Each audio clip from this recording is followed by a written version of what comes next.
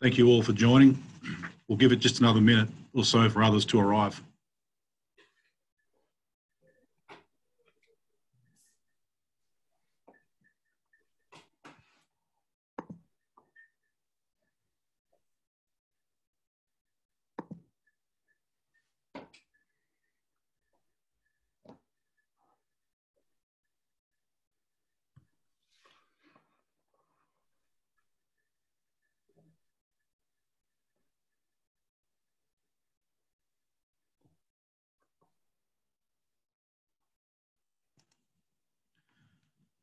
Thank you for joining. This webinar is brought to you by Inivos and co-hosted by Unispace Health. My name is Brendan Joyce, Principal with Unispace Health. I'll hand over to Tout Vitas, who is our Head of Research and Development in the UK.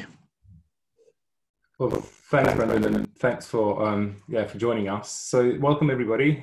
Today I'm joined by Rick Fentiman, our Global Manager, Director at Inivos, and Ian Moran, our Robotic Disinfection Category Manager.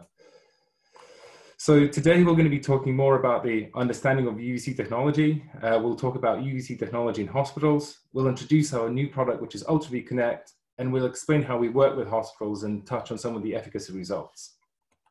So Inivos is a specialist business focused on the development of technologies and services to reduce the risk of patients acquiring infection in clinical environments.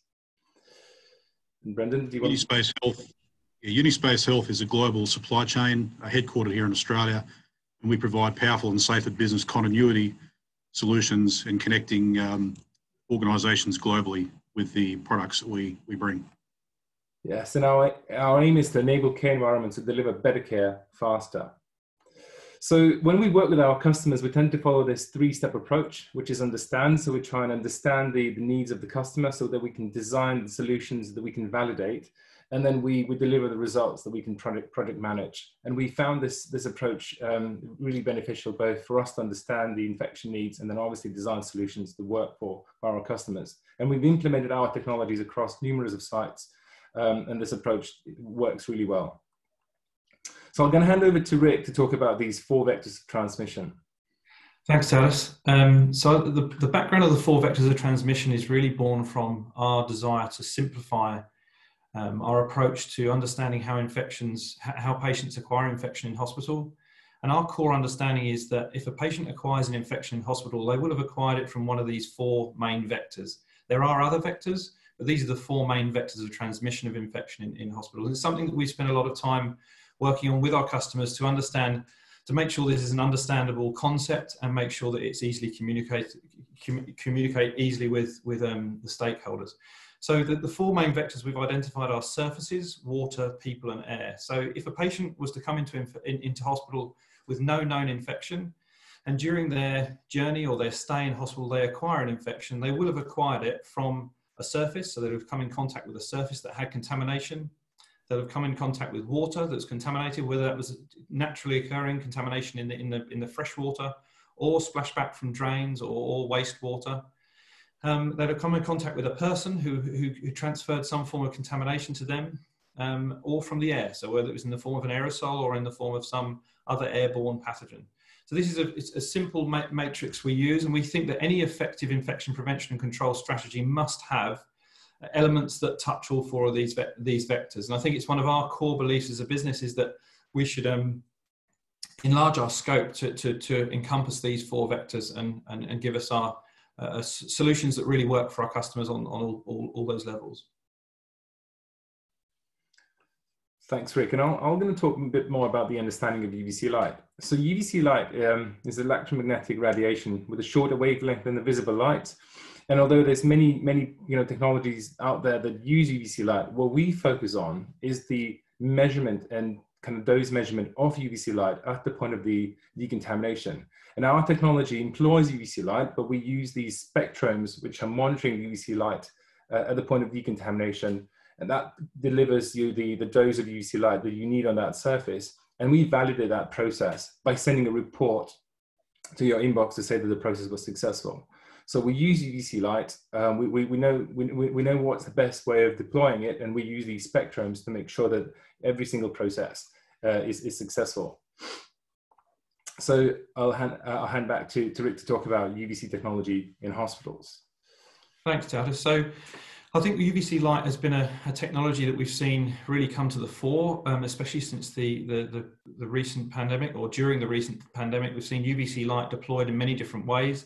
I think it's been proven as an effective technology to kill vegetative bacteria, particularly effective on vegetative bacteria. It's less effective in some other organisms, but I think that's really where we come in designing a system where we can calibrate and measure the UVC light exposure, and that becomes critical to knowing if your UVC light technology is effective. I think what Towers has touched on is the most important point with UVC light. There's no doubt about the efficacy of the method, or of the technology, or the mode of action wherewith it kills microorganisms. What is always important really is how do we validate and how do we measure that we've been effective at deploying that technology. And I suppose that's really the role of UVC light in conjunction with manual cleaning methods gives us a level of assurance and a level of confidence around our cleaning practices that we wouldn't get just from using manual cleaning practices. So with manual cleaning practices, we know the limit of the efficacy of a manual cleaning process is the limit of the person deploying it, and the person at the end of the cloth, as we say. And so it's interesting to look at the variation in cleaning in efficacy from manual cleaning practices, and that's where Ultra V Connect and Ultra V, the mobile system, has really come into its own. We work with around 39 of the acute trusts in the UK. We've got a number of hospitals in Australia using UVC light in various ways. I think namely Princess Alexandra in Queensland have done some excellent work there with the Ultra V mobile, and I'm sure we'll have a case study at some point to share with you all from their experience. I think that's about it from me, Towers, on that point. Good, and I'd like Ian to introduce the fixed Ultra V Connect system. Yeah, thanks all for the good introduction to the technology that we're utilizing, and that really leads us to how we've come up with this solution of a fixed UVC device. So it was born out of a question actually which came from a customer. So they were already utilizing our mobile UVC technology, but that has its limitations in terms of having to be moved around the hospital and brought to the space that requires the decontamination. So that led to this brilliant idea of actually having a fixed UVC device, utilizing exactly the same technology, but actually fixed within the space. So what that provides is the ability to provide rapid decontamination. So there's a monitor fixed outside the room, and you can run a cycle as soon as you finish with the patient in the space. You can actually run a decontamination cycle to remove contamination in that space. And what we also have is optimized decontamination cycles. So within the environment, we can identify the key areas of risk and run shorter and quicker decontamination cycles that specifically target that. It's validated decontamination at a touch of a button. So when we set the systems up and when we design them initially, we're actually calibrating them to the requirements of the room. So you have the confidence that when you run that process, you're getting a calibrated decontamination process in that space. Another key element on here is that we have these motion sensors. So a concern around UVC light is the risks associated with it to humans. So we've really gone above and beyond on providing safety for users, and that includes these motion sensors that are pictured here. Another key element that we wanted to include and wanted to make sure that we had the ability to do was to run multiples of units for larger spaces. So for instance, that could include emergency departments and theatres. Currently looking at a very interesting project here in the UK with deploying them in a new state-of-the-art theatre block. So multiple units, and interestingly, that project actually includes the associated anaesthetic rooms and prep rooms that go with the theatre. So when you leave that theatre space and you run a decontamination, you know that the entire space that's associated with the procedure that's taken place has been decontaminated.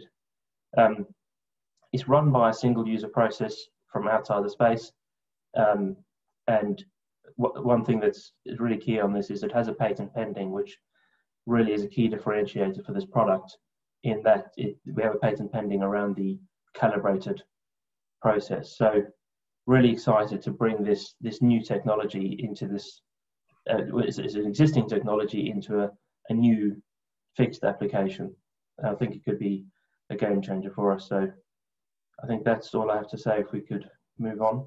Yeah, I just wanted to say that I'm really pleased to see, and that, you know, this understand, design, deliver approach was definitely taken here to design this Ultra-V Connect, and how you were able to employ all the best features from the mobile Ultra-V system and deploy that into fixed product that yeah, is really good. So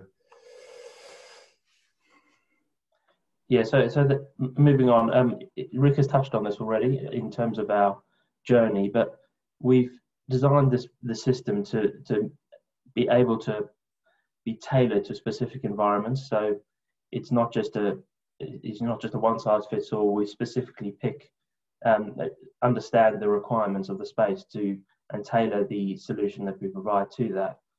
It's a tried and tested technology, which is really important to understand, because we're utilizing all the best functions of our mobile device within this, along with its own improvements. So there's really no question about the reliability and the efficacy of the product range. And then we're delivering these tailored results so that we know that from the start the design process has been designed to include specific processes, and we actually delivering those results. Another key thing we took into consideration right from the start is that it's challenging to work on installation in existing healthcare environments. So we designed the system to be as easy as possible to retrofit to existing healthcare environments. Equally, it's obviously very good to be utilized in new spaces or refurbished spaces. I think we could move on. And I think Rick is going to take us through some of the typical applications in a hospital environment. Thanks, Ian. So we've seen a real an incredible uptake of applications for this technology, and I suppose it's sort of exceeded our expectations, which is always interesting.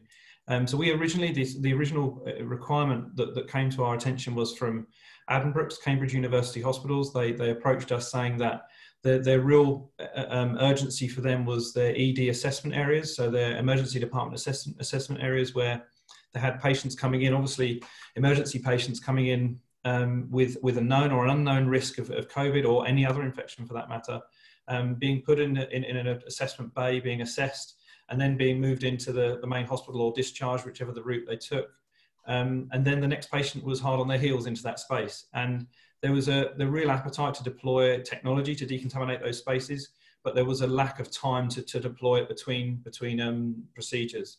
So the design was originally kind of the concept for this design was originally formed there in conjunction with their ED team. They've been excellent in the whole design process in helping us to make sure that this really meets the requirements of the sort of modern acute healthcare system as we come to know it today. We know how much pressure and change it's come under in the last few weeks. So it's really interesting to be part of that. I think the other areas we've had real interest from is in theatres. So you've got theatres where traditionally there's been pressure between infected patients in a theatre list. So a traditional theatre list comes under a lot of pressure when you put infected patients into it, and this becomes huge demand on the end of the theatre list, and then there becomes pressures on time and potential risk of that running over into the following day and putting patients at risk.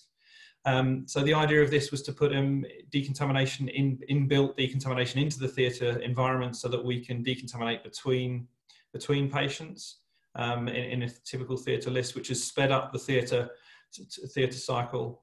We've also got other environments, things like cystic fibrosis clinics, any consulting environment, to be fair, where there's a lot of high throughput patients coming in one after the other, and there's no real knowledge around their infection status or what infection prevention or what infection risk they present to other patients.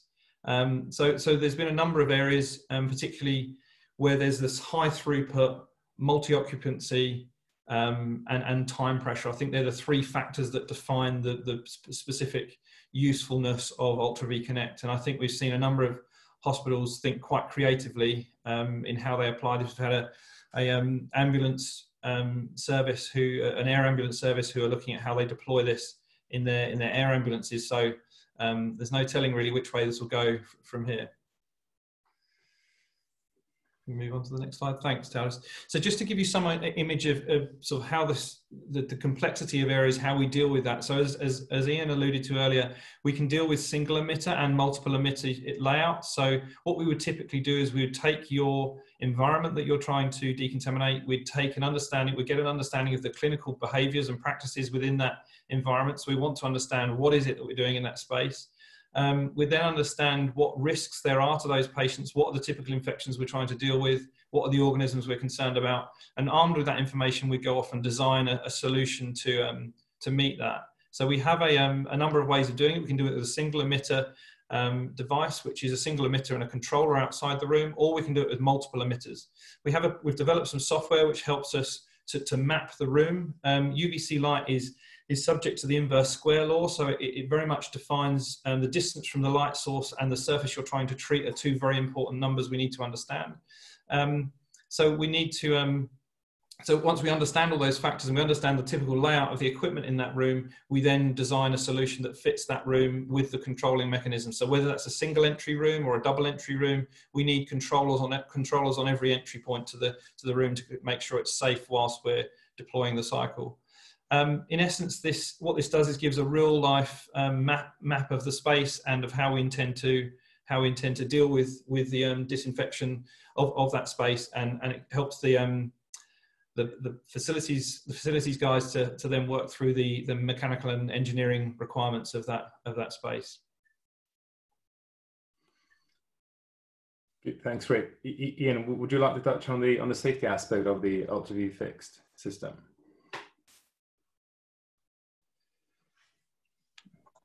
Thank you, Taffy. It's a very good point around the safety. A key concern that is raised regularly in conjunction with UVC light is the risk posed to humans. So we've really thought through the whole process, from how the system's controlled to how we can prevent any risk at all of people coming into accidental contact with UVC light. So talking through some of these points, we have this process monitor which is mounted outside the room, so that it can be the process can be run from outside the space, which is really key. We have it's controlled by a local wireless network connection, so there's absolutely no need whatsoever to go into the room during the process. A key element really is the training. So only approved operators can use the system, and we manage that through a system of approved operator cards to actually operate the program. So we place a real emphasis on giving the people who are going to be using the technology the correct training to understand the risks and the control methods. So once the process is actually running, you've got a very clear set of simple step-by-step instructions with a real focus on safety. So there's kind of warnings and checks all the way through, but not at the expense of making it easy to use. So all those checks are gone through by the operator, and then there's actually a clear warning sign displayed until the process is complete. And then, as you can see in the image there, that we've got these tested safety sensors, which you can see all sides of the room, and that is whilst we're designing the system into that particular space, we actually look at how the safety sensors are mapping the space. And it's a safety sensor system which we've been using on our mobile device for a long time, so we're very confident in that in the safety procedures that we have in place around the system. Excellent, thanks, Ian. It always feels as if, you know, we definitely put the operator in control of the process, and I guess that process monitor outside of the room is a good proof of that. So that you can literally follow the simple steps by steps and be in control of the process and know exactly what's happening in the room. Rick, would you like to talk about the journey that we would take our customers on?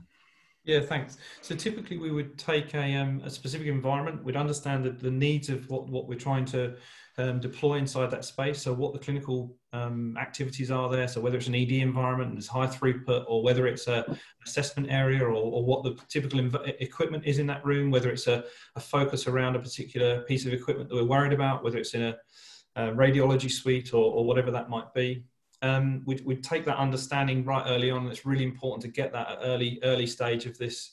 And then we quickly go into a design phase. So our design team can usually turn this around in 48 hours, where they will take the space, they'll map that space to show the layout and the spread of the UVC light disinfection systems. And then we go into an installation phase, which is when we install the equipment. The equipment will be hardwired into the environment. And then there's the final piece, which is the validation. And the validation is the most important piece. It's something we spend a lot of time. I think there's no denying that UVC light is an effective technology.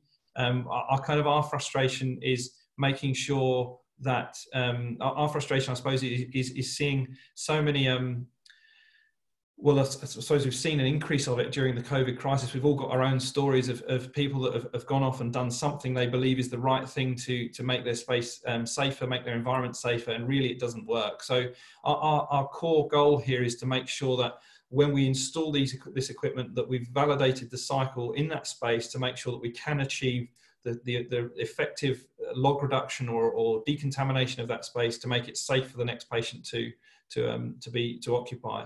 And with that validation is what the machine will be calibrated to, and every time it runs a cycle, it will then have that same validation support. So it's a technology that we've developed called Spectrome, and I think Spectrome is kind of the heart of what we're talking about here, to make sure that when we decontaminate a space, that it's safe for the next patient to appear.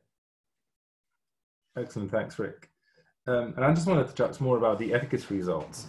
And I'm going to talk about one of the examples out of the 16 studies that we've done in the UK in some of the hospitals that successfully implemented UVC light technology. And this is specifically a study from Barnsley, where they were sampling multiple touch points to show, what were the results for the TVC counts before the cleaning, after the cleaning, and after the deployment of Ultra V. And it's important to note the Ultra V Connect uses the same Ultra V spectrum technology that basically keeps the system on for as long as it has to make sure we get the right amount of UVC light at the point of decontamination. So it's different from some of the other systems that perhaps measure reflected light or work on the assumption of we're just going to run it for 10 minutes and that should be enough. So there's no guesswork with the spectrum, and the operator, as I mentioned previously, is in full control of the process because they can see how the process is running and how much light each corner is getting, given that these spectrums are positioned there. So this specific study shows that even after the manual cleaning, and there's some high levels of TVC counts. So under normal conditions, this is where that middle bar is where you'd be readmitting your patients. And what we're trying to say that the hospitals are definitely trying to push the boundaries and create safe environments should definitely employ UVC light technology to make sure that they can readmit their patients in this third bar, which seen a significant reduction for TVC counts with these high touch points. And some of the other studies have shown the same situation, that although manual cleaning unavoidably is prone to errors, which is mentioned previously, it depends on how good the cleaning person is, but it's not unavoidable, although unintentional. So we definitely say that when you use UVC light technology, you can reduce the level of contamination to these low levels. So with that, I'd like to go into the Q&A session of the webinar. Please use the Q&A tab to post any of the questions, and we'll try and answer them now. So there was one question to start with. What does the reporting and validation process look like?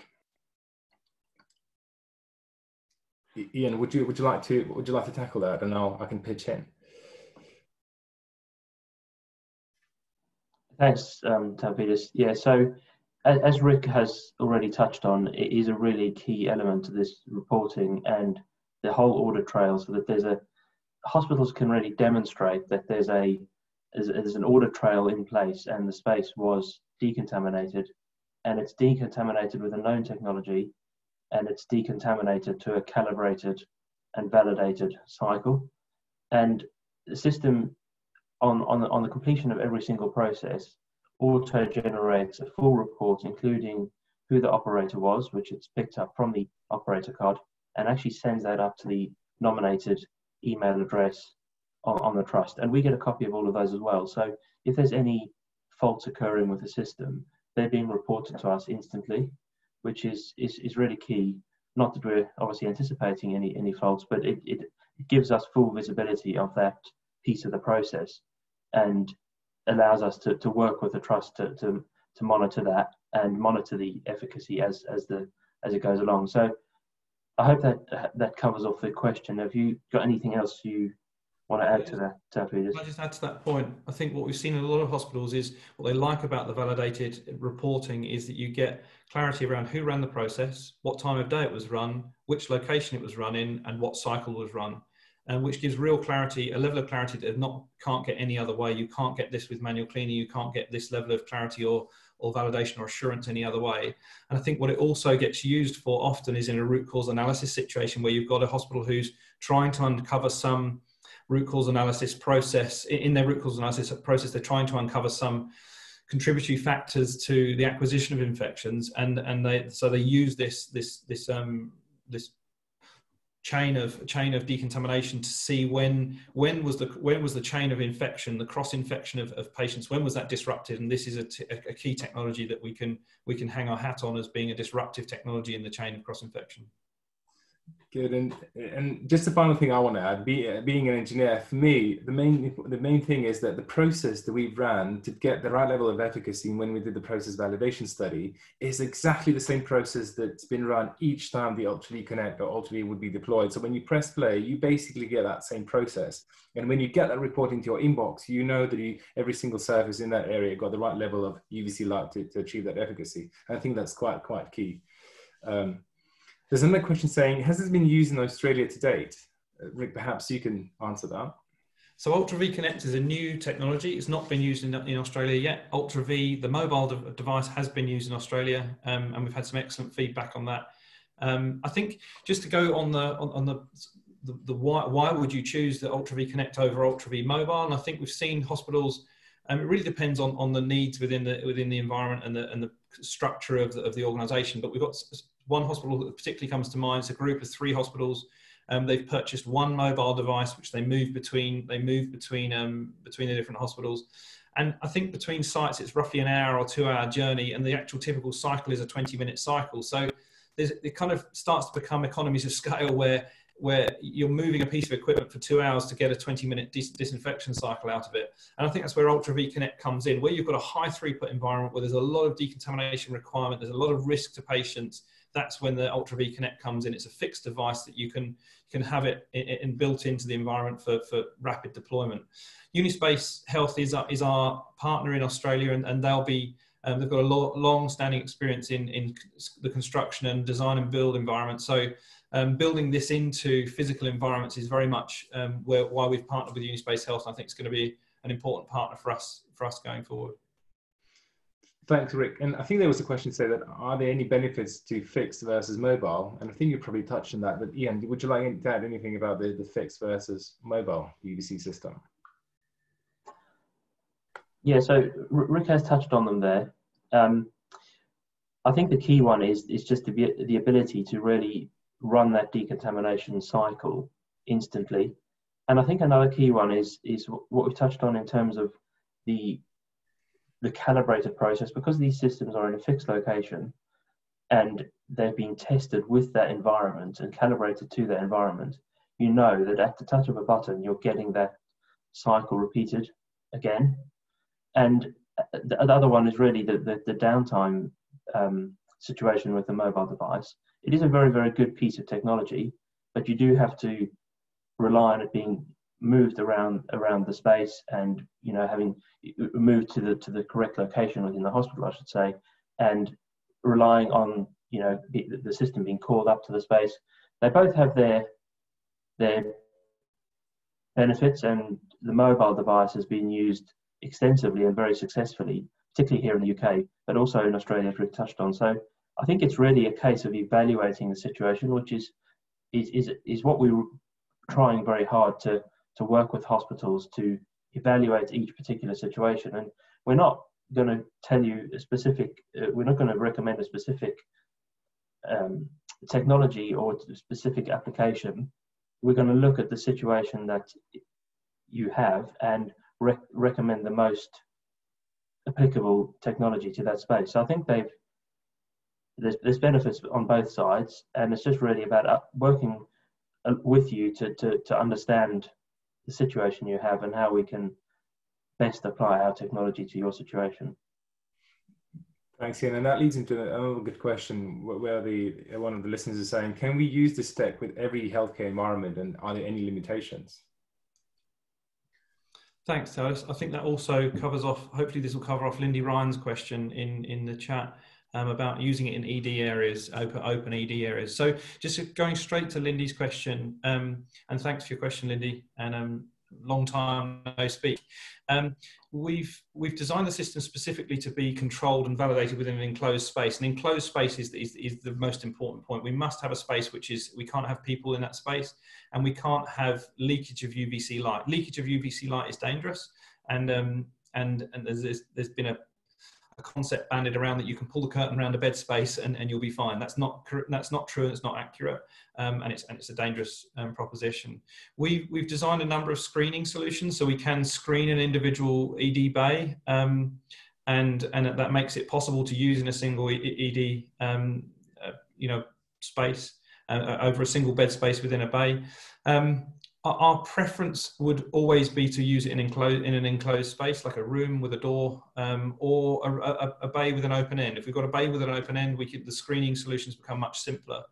So very happy to look at an individual space that you're interested in and see how we can design a solution to fit that best. As far as any environment, I think it's pretty broad statement. I think it'd be fair to say any environment would be acceptable as far as I'm aware right at the moment. I think the main thing is to understand what you've got in that space. It's not exactly about the walls, floors and ceilings. If we look at the risk of transmission of infections, the walls, floors and ceilings present much less of a risk than the equipment does itself. So it's so important to understand what equipment is in this space, what equipment is likely to be in this space. And we've seen with some of the robotic disinfection technologies that you see around, there's a real risk that if they don't understand the equipment in the space, that there's a disproportionate application of the technology, and it's so important to understand that. I can't overemphasize that enough.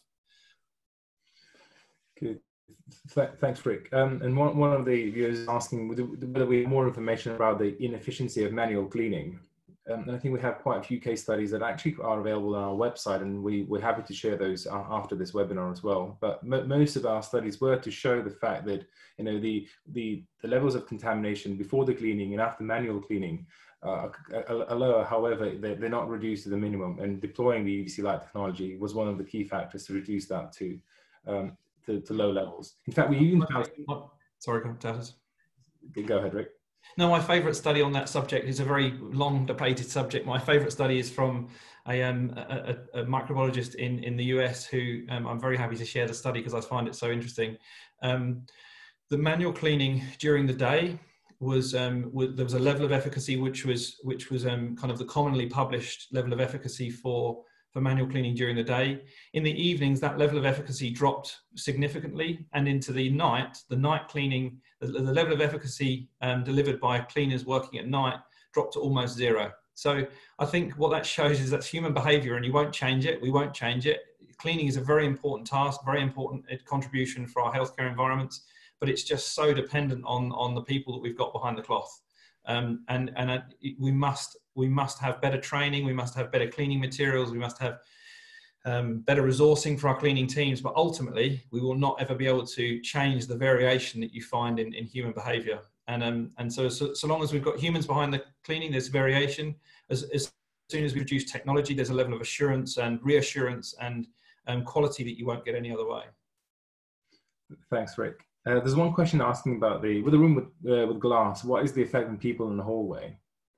You're best to speak on this, Tatis. You've had long experience with the regulators on this point. Yeah, so UVC light is filtered by standard glass, so there wouldn't be any UVC light that would be able to go through. Well, there's clearly should be, I think no less than 2mm thickness glass would definitely kill the UVC light. And as Ian was saying, the system is actually fitted with safety sensors. So if somebody would inadvertently walk into the room, it would cut out. However, obviously the room would be set up with warning signs. But any of the people in the hallway, provided that there's no actual gaps, should be absolutely fine with the glass.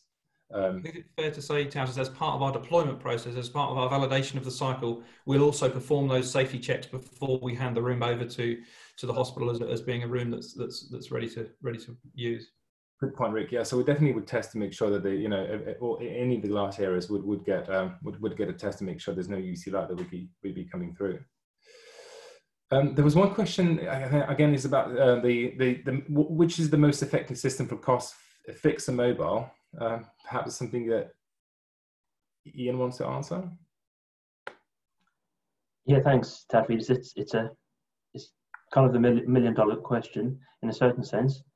But on the other hand, I think I'd probably like to come back to the point I made earlier as to looking at your application, because every application is so different. There would be times when one is a clear winner in terms of cost due to the specific way it's going to be used in your hospital, and there's other times when the other is a winner. So it is really down to that process of understanding how the system is going to be deployed, where the risks are, and how we can best meet them. And I think that probably ties into a further question which came in as to the systems being how effective are they to penetrate past line of sight. So we're going to be very, very honest about the limitations of technology, and Rick did touch on this during the webinar. So it does have a line of sight limitation, and it's in that situation where we'd evaluate the actual environment of the room and look at which is the most effective system. So it's obviously the cost, but there's also looking at how best we can treat that particular room and the particular circumstances of each room. I don't know if that helps on that question, if you want to add anything to that, Rick. No, I think it's good what you said. It's difficult to give a piece cost exactly. I'm very happy to look at each individual environment. I think the most important thing is we often see hospitals who say, well, I'm under so much time pressure, how can I implement this? And I think we've seen in the latest pandemic that we've got there's been a real focus of the minds really around cost, time, and the cost and time of infection. And it was interesting.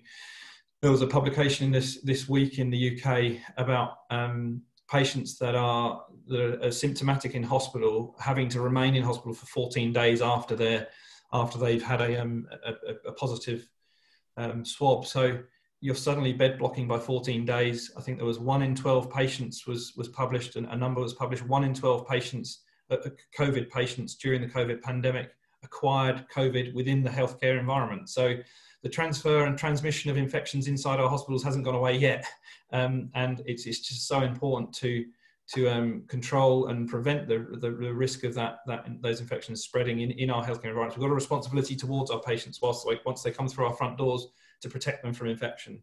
And I think the cost and timescale associated with infection in hospitals is unquestionable.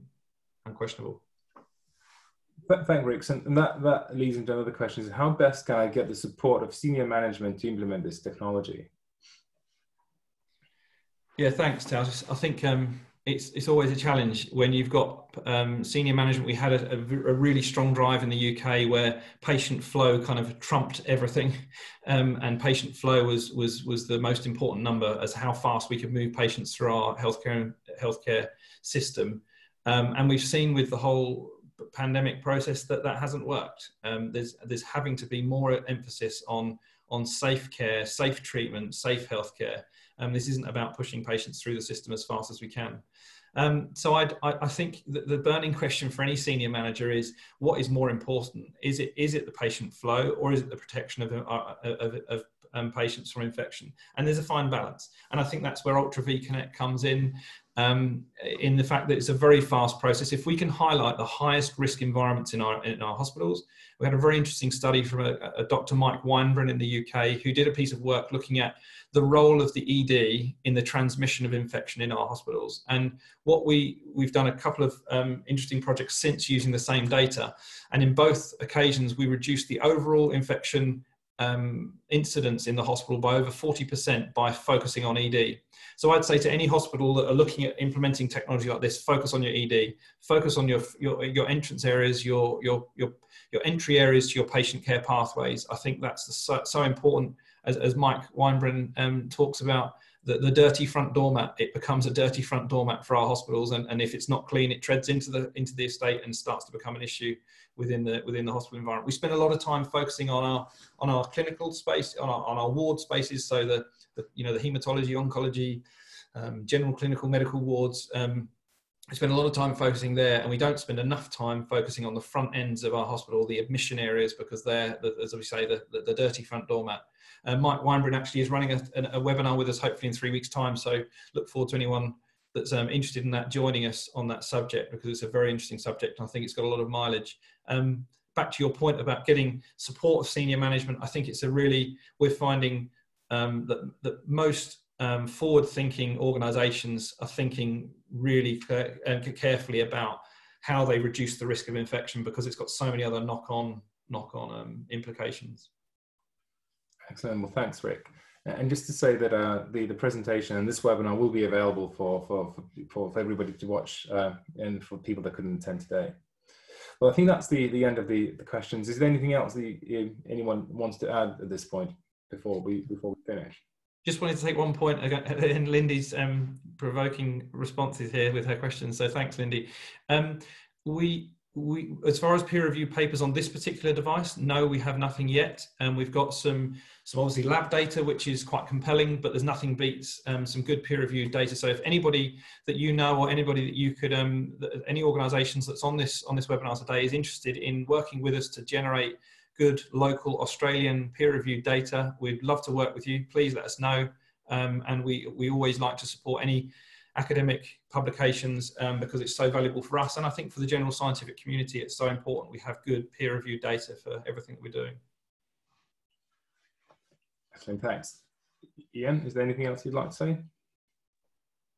No, just to confirm on I think the final question, that there will be a copy of the recording available for anyone who was unfortunate enough to miss it. Good. And Brendan, is there anything else you'd like to add? No, it's good to have this. Appreciate the presentation. It's been very insightful. Excellent. Well, thanks everybody for joining. As I said, we'll share those slides after. Yeah, and we'll meet you in another of our webinars. So look forward to see you then. Thank you all.